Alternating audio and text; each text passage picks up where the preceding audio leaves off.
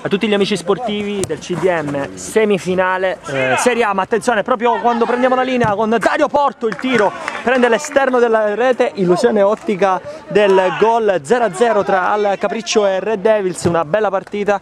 Fino ad ora, a dire il vero, le emozioni non sono proprio abbondate. Qui intanto c'è un contatto tra Salvo Consoli e Antonio Rapisarda, nulla di pericoloso. Secondo Angelo Nicolosi si può comunque continuare comunque a giocare. Pallone che è andato adesso sul fondo laterale, 0-0 il risultato parziale, frutto comunque di un equilibrio per adesso dei conti abbastanza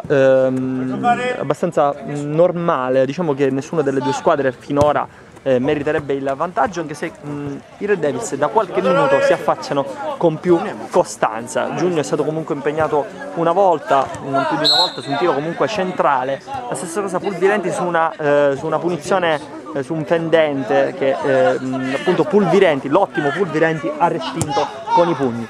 Si riparte quindi 0-0 con Dario Porto, bellissimo qui lo stop, il dai e vai con Gianluca Romano, un tema abbastanza ben utilizzato per i temi d'attacco dell'Al Capriccio.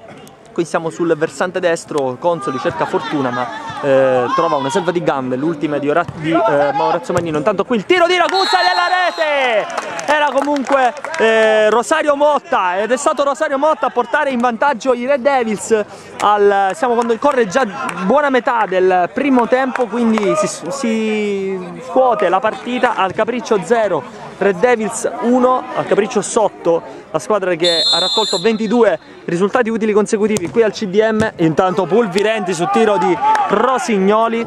Io farei subito il primo break e poi diamo la linea a Salvo Foranna, quindi Al Capriccio 0, Red Devils 1.